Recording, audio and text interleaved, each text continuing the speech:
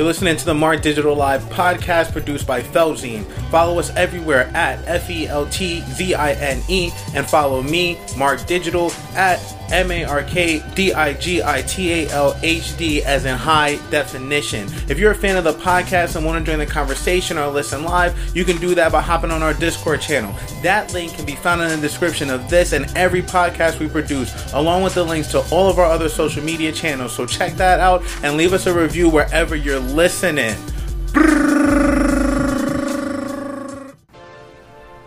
We have this really wild story coming out of Mexico where it seems like 9 members of a rich Mormon family, which seems to go by by LeBaron, it's Lebarn. The LeBaron family is a Mormon family that's been living in Mexico who has caught themselves in the crossfire of some really intense warfare that's happening between 2 cartels in Mexico.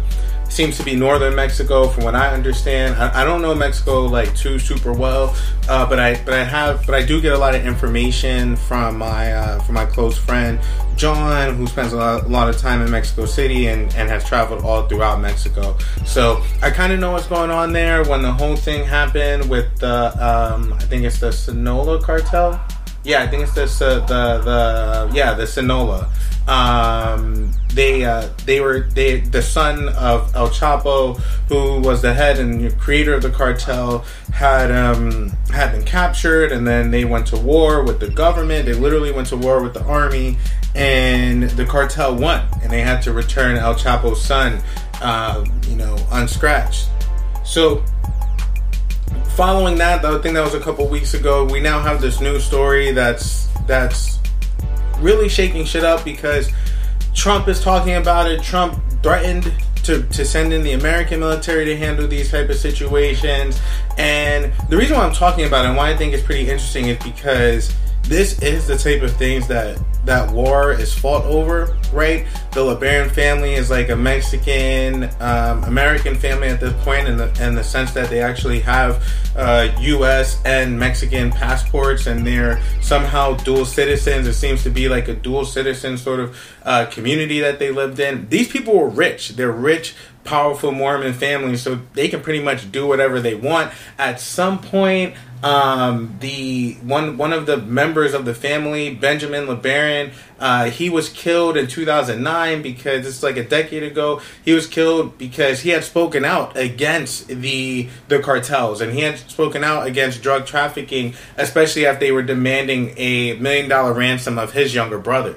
So we have a pretty wild situation here. Some people were saying they were caught in the crossfire.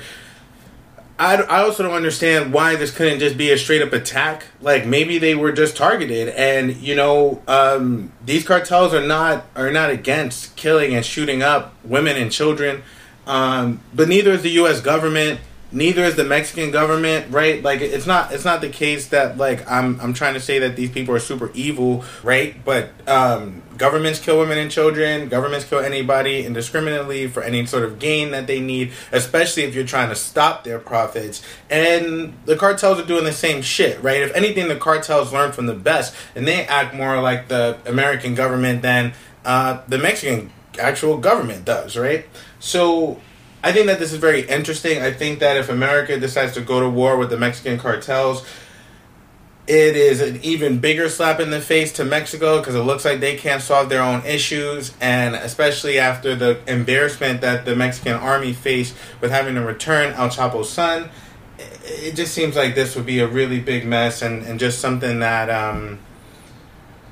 I don't know, that just only gets worse, right? And I think that these sort of stories, when you hear these sort of stories of like one rich family being murdered, my ears automatically pop up and perk up, because this is the type of shit that has started wars throughout eternity, right? All it takes is for one rich family to be impacted who has the means to reach out to the media. One family that has the means that if they lose someone, their way of retaliation, they have an ear to the president, right? They are the people who can, people just, look, let's be honest, the government of America does not like it when rich people's lives are taken away, or to be honest, even just their lives being made more difficult. Like the United States government is, I mean, one of the things that makes the U.S. strong is that our government is willing to go in and militarily put pressure on people that stop the free will of what Americans want to do in another place, right? So if Americans want to go to Hawaii, then they're going to take out the Hawaiian government or Hawaiian leadership, whoever's there. If Americans want to go to anywhere in the world, they're going to erase the situation that's there, and they're going to implement a new one, right? That's what the whole idea of banana republics are about. It's about this idea that America will come in if it's for bananas, if it's for oil, and shit, even if it's just for the fact that a rich Mormon family gets to create a settlement somewhere, America will go in and defend that. So Trump's, you know, I would say this is probably one of the things that Trump has done that's even more traditionally American, is to even speak about sending in our troops because rich Americans have been killed. This is the history of America. This is the history of why we end up going to war. It's because rich people's interests are going to be impacted by that, right? And if there's ever this idea that rich Mormons or any rich American can't go to Mexico and have their safety backed up by the U.S. government, then there's a lot less incentive to be a rich American, right? This is why rich families from all over the world also immigrate to America to become even richer here. Because if you get rich here, and you are rich here, let's not even say get rich, because people don't even get rich anymore, right? When we're talking about like real rich, when we're talking about the real like 1% of the 1%, right? The 20 or so families that control the entire world. People don't even get there anymore. You have to be like born into that. I think that this is scary in that sense. I don't think that the Mexican cartels give a fuck. I think that Mexican cartels are totally willing to go to war with American troops. I don't think that they're afraid. I don't think that they're afraid of anything. I think that they understand what they have is not only physical weapons and physical power, but in a lot of ways they actually have the trust of the towns that, you know, we might look at and say that they have under siege or say that they're violently controlling, and there might be some of that, but from a lot of the things that I've seen and a lot of things that I've heard from my friends and from people who do spend a lot of time in Mexico, is that people are kind of okay with the cartels, and what people have more of a problem with is actually the government and the government's corruption that involves the cartels, and not so much this kind of like black and white way that the cartels are kind of facing business. That's not the real problem here. So with that being the case, if Americans want to go in and fight a war in Mexico, it is very much so like a Korean War situation. It is very much so like a Vietnam War situation where we can't win that, right? Like we can't win these wars where the people have time on their side. The Mexican cartels have time on their side. At some point, America has to go home. At some point, America has to leave. And that's the one thing that even if you want to get down to it, that even people, groups, and terrorists like ISIS have learned is, at the end of the day, America has to leave at some point, right? And these people are willing to fight forever. They're willing to put the resources in their communities for their communities to believe in them, and so that they're fighting a law that's just on a slightly higher, different kind of like wave, right? Where they're fighting for something that's bigger than them. At that point, it almost becomes religious, right? Our troops can be brainwashed, yes, but there's only so much so that you can do to convince someone to fight a war that's not their war. But when someone brings it to your front steps, it's your war at that point. So I think that I hope that, we don't go to a stage where Americans are sending, right now we've already talked about sending troops to the border, right? And I think if we go from having troops on the Mexican-American border and we also have troops in Mexico, even further fighting a drug war, essentially. Like, if the war on drugs, which is losing popularity here, is dying out here because of just judicial trends, right? Like, waves that are happening in all levels of courtrooms, where people are basically saying, we don't want to lock people up. There was a trial somewhere, I think in like Alabama or some shit, somewhere in the deep South, where they couldn't even find, they couldn't put a jury together to even like convict someone of a petty drug case, right? Like, people now have just decided that we don't want to pursue the drug war in the way that we've been, because it's racist, because it's classist, because it's just everything. It's everything fucking terrible. So if we have that, right? If we kind of shift that to then fighting a drug war in Mexico, I mean, come on, like this. I mean, this just reeks of like Vietnam Part 2, where you're sending people to go to war and fight somewhere where they don't even want to fight their damn selves, right? Like, I don't think that U.S. troops want to go into Mexico and like fucking like start killing cartel members, right? Like, come on, man. Like, even to be even more real about it, a lot of these people are taking drugs and popping Molly that fucking comes from Mexico, man. These people are not like I don't think that this the way that they're trying to make this the enemy is totally just ripped straight up out of the playbook that America keeps going back to, right? This counterinsurgency narrative, this narrative where we're gonna send in troops to just defend whatever the fuck is going on. If there's U.S. citizens involved, then it's automatic strike, kill, and just like have no kind of idea about what this might mean in the bigger picture, right?